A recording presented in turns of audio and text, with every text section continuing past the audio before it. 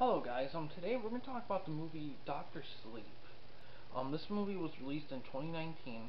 It's rated R and it's 2 hours and 32 minutes long. It has 7.4 out of 10 on IMDb with about 100,000 user votes and has 59% on Metacritic with about 46 critics. It stars Ewan McGregor, who was in Moulin Rouge, and Rebecca Ferguson, who was in the the new Mission Impossible movies, including like Fallout. The movie is directed by Mike Flanagan, who also directed He also was involved in the Haunting of Hill House Netflix series. Rotten Tomatoes movie has 77% by critics, with 309 critics. It is certified fresh, and 89% by audiences, with about 14,000-ish user audiences. And the critics' consensus on Rotten Tomatoes is Doctor Sleep forsakes the elemental terror of its predecessor for a more contemplative sequel that balances poignant themes against spine-tingling chills. The movie isn't available to stream, but it's available to rent and buy on Amazon, YouTube, Vudu, Google Play, iTunes, Fandango, Redbox, and it's only available to buy on the Microsoft Store. The movie is going to be on DVD.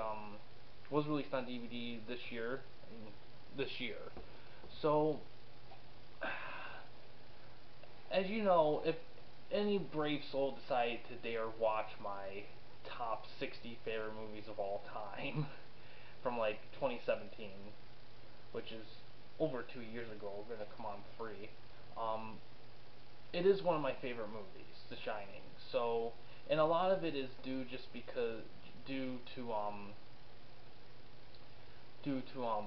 it's not only a Stanley Kubrick movie, it's a Stephen King movie, and I'm sucker for both. So having a collaboration like that is just huge for me.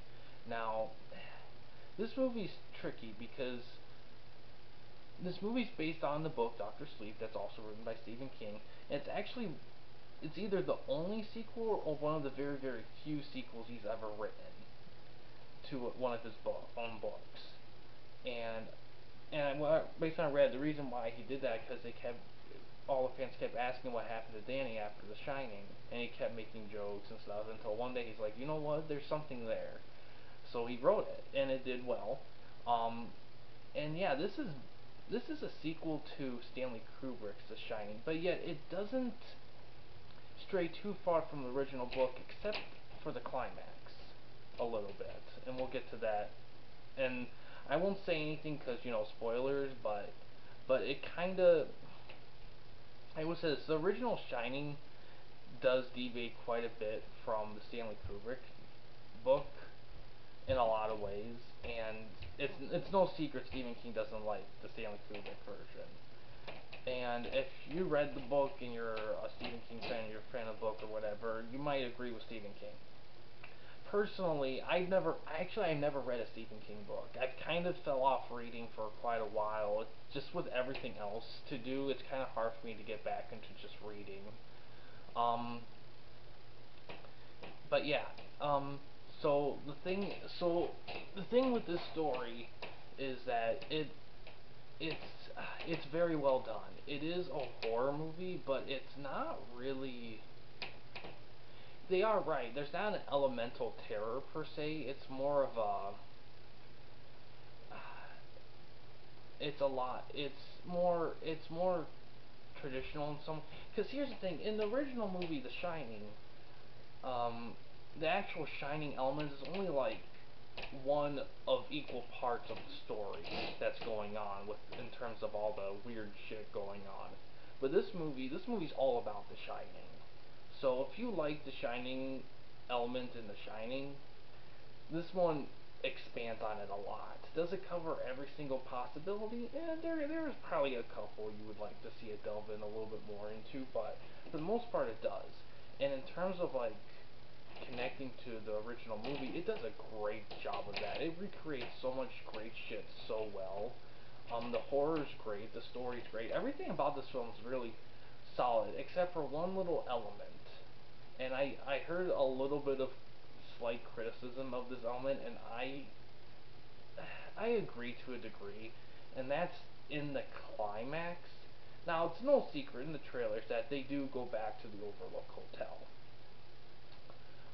That element of the story, it delivers and does well, but when you watch the movie, you kind of wish it just kind of stuck to what was going on, because at the beginning of the movie, there's, I mean, references and flashbacks are quickly spread throughout, more so in the beginning, and it's done incredibly well and it fits.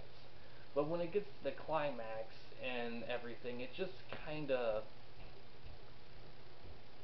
the it works, but then after you watch it and it sinks in a little bit, you're like, you know what? I could have done without that. I would have been fine without that. And that's kind of the thing, is that it would have been fine without that. That's how good the story is the fact that when it does go back to the original, you kind of feel like it's not necessary. It's great, it's a bonus, but they could have done without it and it would have been fine. But it's done very well, and I love it. It's done very well. Um, I guess another minor element to the climax is that it's not overly long. It's reasonably paced and it has a time frame, but given 2.5 hours, I guess I expected it to be a little bit longer. I guess, but I don't know.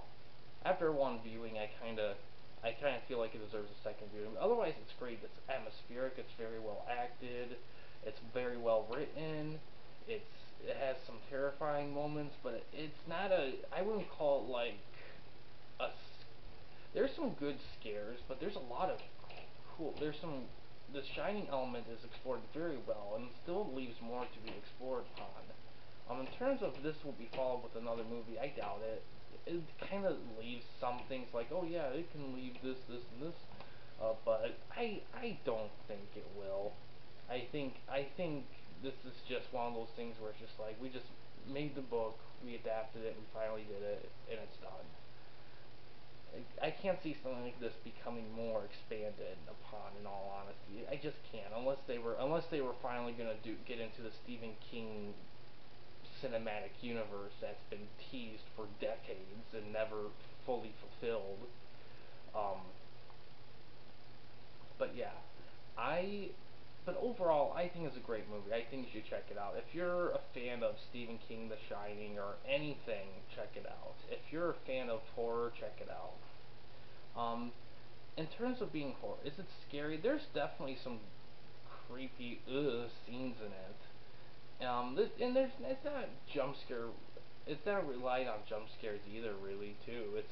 It's very well done in the scary department. I think if I was gonna, like I said, I think the only minor thing is that the climax has a lot of extra stuff that are nice, but they could have done without, and I think it would have been fine. Um, but everything else is well done. And like I said, I do recommend this. And as far as I've kind of gathered, it follows the book reasonably well for the most part. It does deviate there and there, more so in the climax a little bit, but overall, it's done pretty well. But yeah, it's a very well made movie, and and yeah, and I'm glad they made the decision overall to follow the original movie because they were tempted not to do that and just kind of follow the source material and just kind of disconnect from the original movie, and they decided not to do that and decided to connect with the movie even though Stephen King didn't like that one. But I think I'm glad they did that because most young horror fans, they usually get introduced through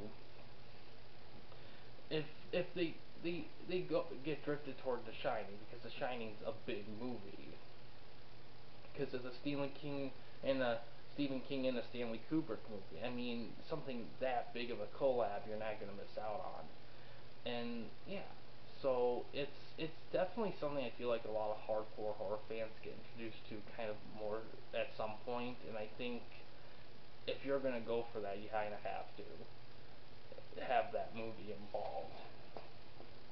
But yeah, I do. But like I said, I do enjoy this. Now, on a quick side note, this is going to be the last Fenn Recommends episode for a bit. I'm going to launch into my vlog series. I'm going to be covering the Incredible Hulk TV show, every episode in the TV movies, and I'll last a pretty good chunk of the summer into early fall. Now, the 100th episode of Fenn Recommends, I do plan on releasing probably some point down the line, non-scheduled, because it's gonna be one of those like unique reviews of something. So it'll probably plan on more towards the tail end of the vlog series because I'm gonna be too busy recording on those that to do it early on. So kind of plan on seeing that at some point.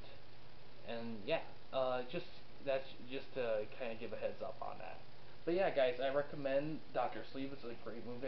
I recommend it and check it out. Check it out. And yeah, guys, thanks for watching. Please subscribe and like the videos, and have a good day.